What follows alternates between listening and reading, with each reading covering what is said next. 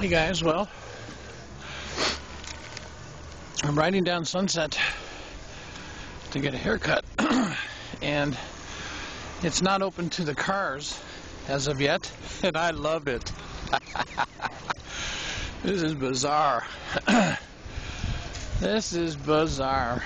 My tire is a little low on air and my bike shop's not open yet, but boy, I dig this, I'll tell ya. Hey, where'd you come from? Well, here I am. I can't drive my car to get my hair cut, so I decided to take my bike. And as you can see, I'm all alone on Sunset Boulevard on a Sunday morning. And I like it. Quiet.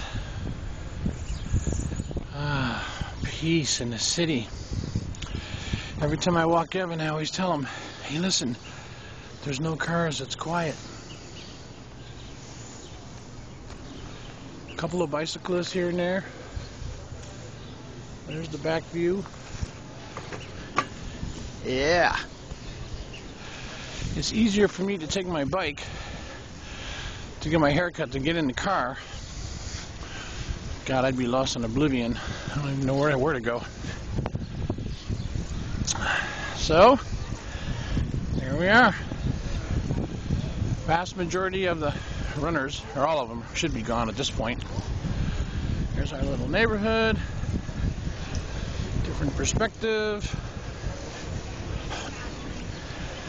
I like it. Here's the little center the city created. Silver Lake is very much community, and recently they allowed the community area to block the street off. Boy, this is bizarre. This is like a movie. And all the cars are trying to get on Sunset and they can't do it. Yeah, baby. Anyway, this was created recently. This used to be a street, and they painted it, put up some tables and chairs, and now it's like a little center. Very creative. That street, when I go to Trader Joe's, I go down this way. But all you do now is you go down to this corner here and come back. So, I like this. It's cold. I got my shorts on, like always, but I got a pretty heavy jacket on. I like it. I like it. What a perspective. You never see this. Ever. This is like I just watched I Am Legend the other day with Will Smith, and all I need to do is see some lions eat some deers over here, and then we're there. All the streets are blocked. I think by the time I get done with my haircut, that'll change. But this is simple. There we are. Here's our little taco stand. We used to go with Ava a lot.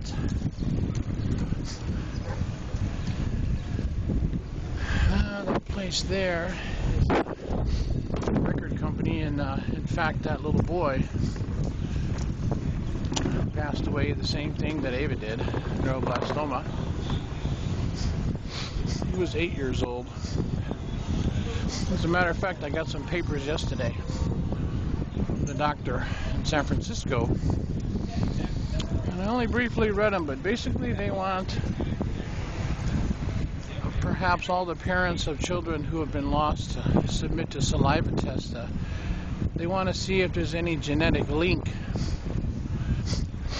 to, the parents that have been tested, and they'll database, and then they'll say, hey, we see that so many parents have this gene or whatever. So I understand where they're going with this, but I might do it. I don't know if Ali will do it, but I might do it. But it's interesting. Yeah, they said, yes, we know that you have lost a child to neuroblastoma, and if you want to submit to this test, it will help us, which means they're still fighting the fight.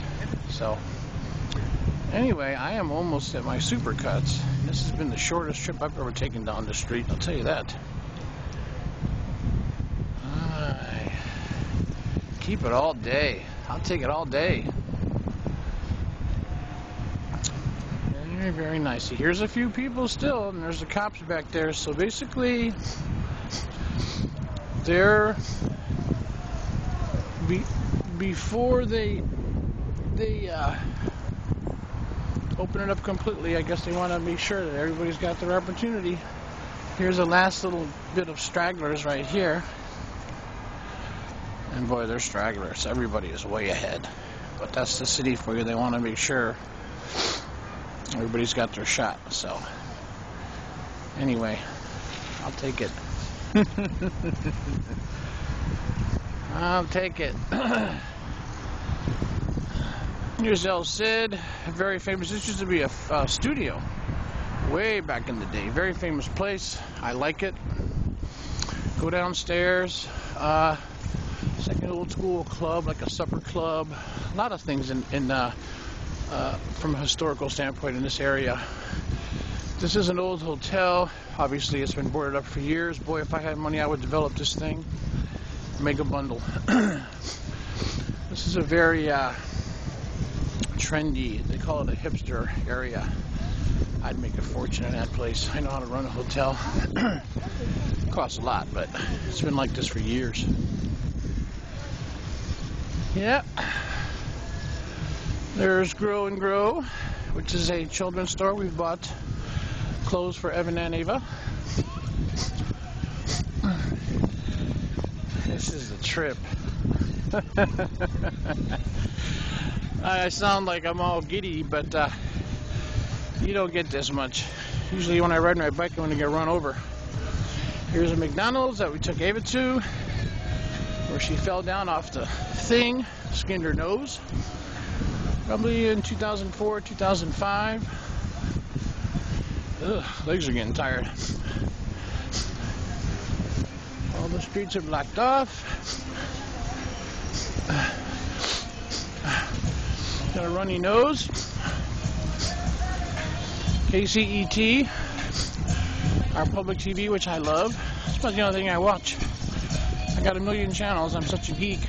I watch KCET, NPR, Moments of Supercuts.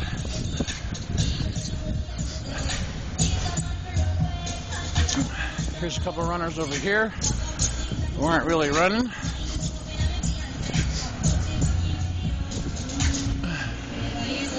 Bike Riders Paradise. Easiest trip to Supercuts I ever had. Here's the last music station. This is an elaborate one. Music sounds good.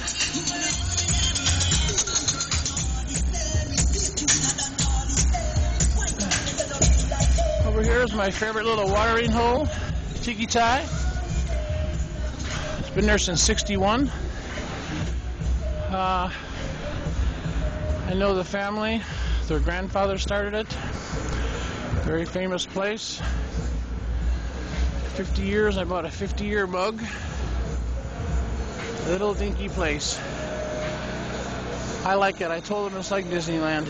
Expensive. When you get a drink, you get a drink. El Chavo, good. Delicious food. A lot of good bars and stuff to go around here. Places to eat. Yes, I've changed. I can actually enjoy them compared to the old days. So, here I am. Here's where Sunset turns into Hollywood. Down here, there's Rudy's. Never got a haircut there. It's expensive. Here's my little Supercuts. I'm going to ride a pinch longer. This intersection is a nightmare. And here I am. Right smack in the middle of it. Well, let me dabble my nose and get a haircut. I'm gonna go back, take a shower, and like I said, the way this is looking, by the time I get out of this haircut, the street will be open. Back to business.